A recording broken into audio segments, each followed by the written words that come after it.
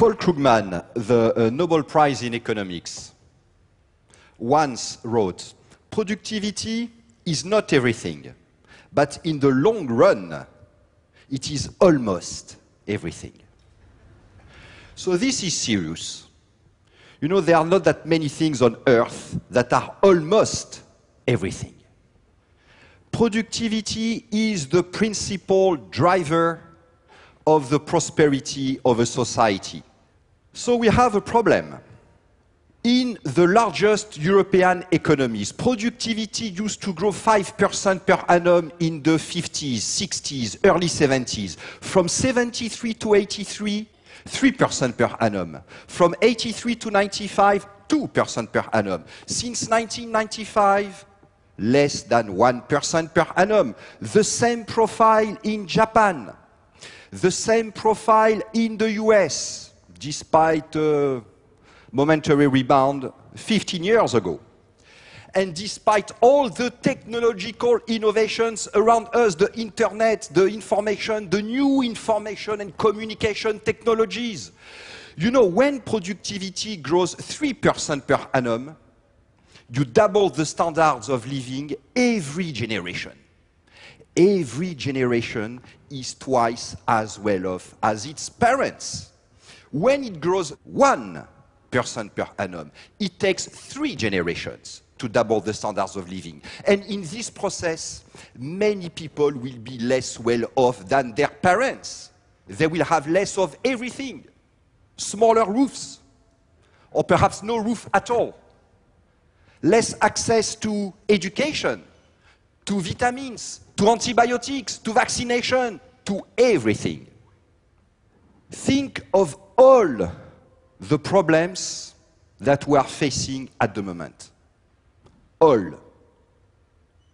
Chances are that they are rooted in the productivity crisis. Why this crisis?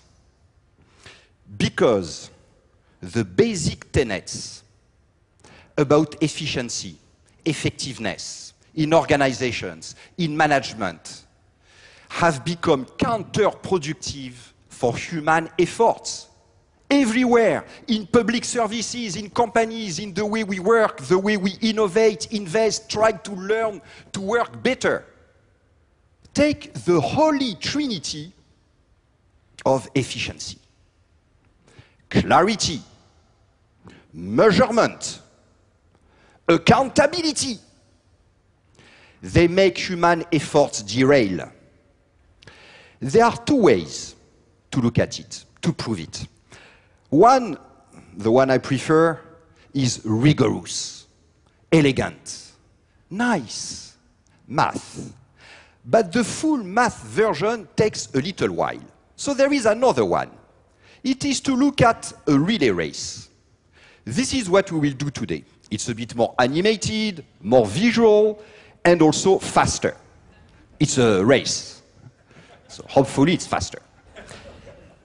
World Championship, final, women, 8 teams in the final. The fastest team is the US team. They have the fastest women on earth. They are the favorite team to win. Notably, if you compare them to an average team, say the French team,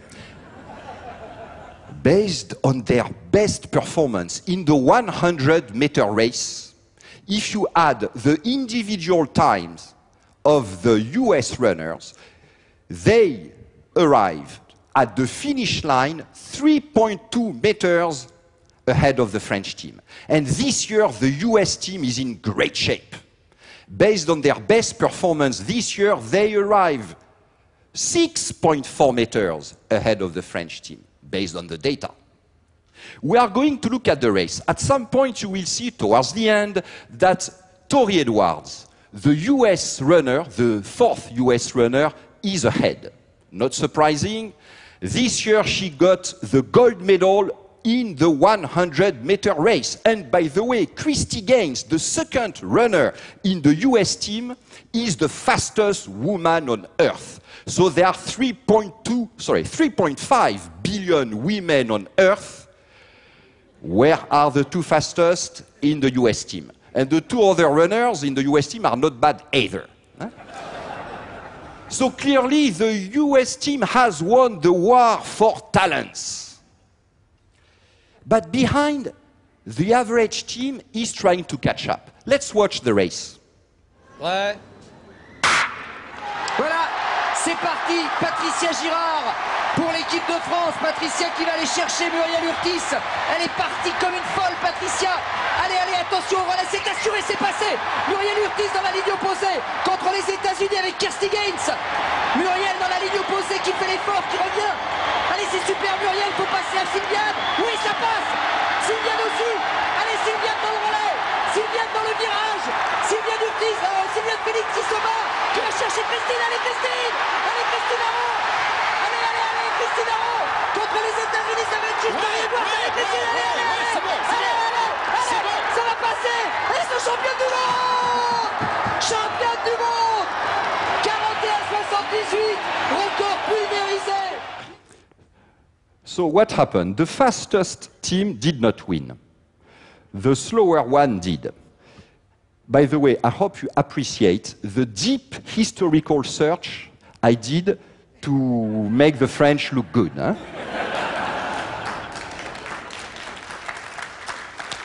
It's not, but let's not exaggerate, it's not archaeology either. Huh? Okay. So, but why? Because of cooperation. You know, when you hear this sentence, thanks to cooperation, the whole is worth more than the sum of the parts. This is not poetry. This is not philosophy. This is math. Those who carry the baton are slower, but their baton is faster. Miracle of cooperation. It multiplies energy, intelligence in human efforts. It is the essence of human efforts. How we work together, how each effort contributes to the effort of others. With cooperation, we can do more with less. Now, what happens to cooperation when the Holy Grail, the Holy Trinity even, of clarity, measurement, accountability appears? Clarity. You know, management reports are full of complaints about the lack of clarity. Compliance audits, consultants' diagnostics. We need more clarity. We need to clarify the roles, the processes. It is as though the runners in the team were saying, let's be clear. Where does my role really start and end? Am I supposed to run for 95 meters, 96, 97, 90? It's important. Let's be clear. If you say 97, after 97 meters, people will drop the baton whether there is somebody to take it or not. Accountability. We are constantly trying to put accountability in someone's hands. Who is accountable for this process? We need somebody accountable for this process. So in the relay race, since passing the baton is so important, then we need somebody clearly accountable for passing the baton. So between each runners, now we would have a new dedicated athlete, clearly dedicated to taking the baton from one runner and passing it to the next runner. And we would have at least two like that. Well, would we really, in that case, win the race? But that I don't know. But for sure, we would have a clear interface, a clear line of accountability. We will know who to blame, but we will never win the race. You know, if you think about it, we pay more attention on knowing who to blame in case we fail than in creating the conditions to succeed. All the human intelligence put in organization design about structures, processes, systems, what is the real goal? To have somebody guilty in case they fail. We are creating organizations able to fail, but in a compliant way.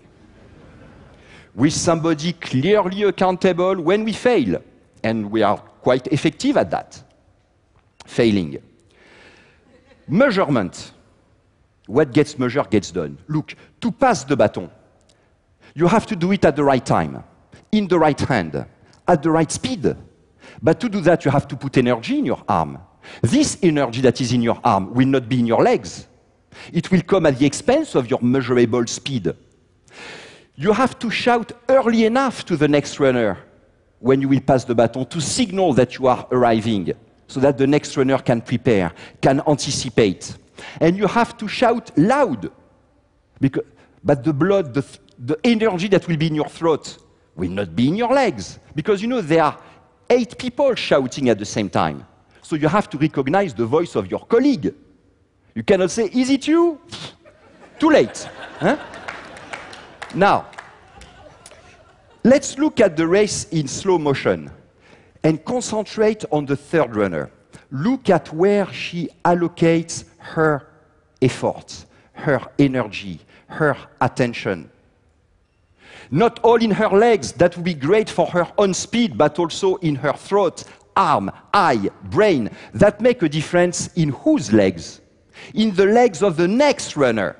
But when the next runner runs super fast, is it because she made a super effort or because of the way the third runner passed the baton? There is no metric on earth that will give us the answer. And if we reward people on the basis of their measurable performance, they will put their energy, their attention, their blood in what can get measured, in their legs. And the baton will fall and slow down. You know, to cooperate is not a super effort. It is how you allocate your effort. It is to take a risk because you sacrifice the ultimate protection granted by objectively measurable individual performance. To make a super difference in the performance of others with whom we are compared. It takes to be stupid to cooperate then. And people are not stupid. They don't cooperate. You know, clarity, accountability, measurement were okay when the world was simpler. But the business has become much more complex. With my teams, we have measured the evolution of complexity in the business. It is much more demanding today to attract and retain customers, to build advantage on a global scale, to create value.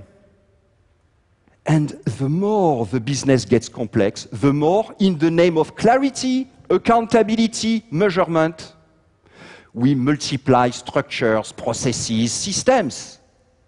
You know, this drive for clarity and accountability triggers a counterproductive multiplication of interfaces, middle offices, coordinators that do not only mobilize people and resources, but that also add obstacles. And the more complicated the organization, the more difficult it is to understand what is really happening.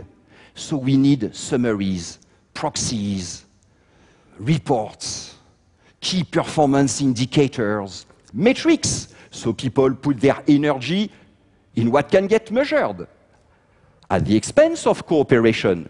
And as performance deteriorates, we add even more structure, process, systems. People spend their time in meetings, writing reports. They have to do, undo, and redo.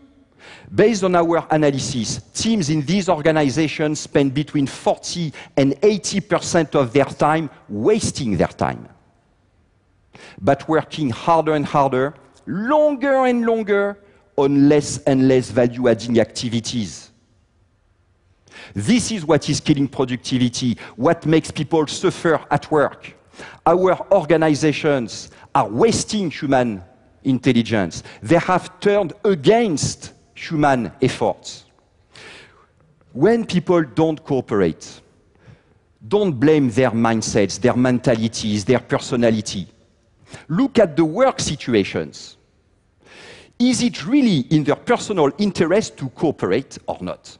If when they cooperate, they are individually worse off, why would they cooperate? You know, when we blame personalities, instead of the clarity, the accountability, the measurement, we add injustice to ineffectiveness. We need to create organizations in which it becomes individually useful for people to cooperate. Remove the interfaces, the middle offices, all these complicated coordination structures. Don't look for clarity, go for fuzziness. Fuzziness, overlaps. Remove most of the quantitative metrics to assess performance. Speed, the what. Look at cooperation, the how. How did you pass the baton? Did you throw it? Or did you pass it effectively? Am I putting my energy in what can get measured? My legs, my speed, or in passing the baton? You, as leaders, as managers, are you making it individually useful for people to cooperate?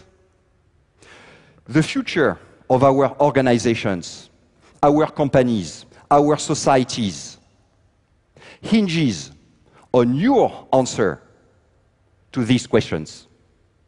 Thank you.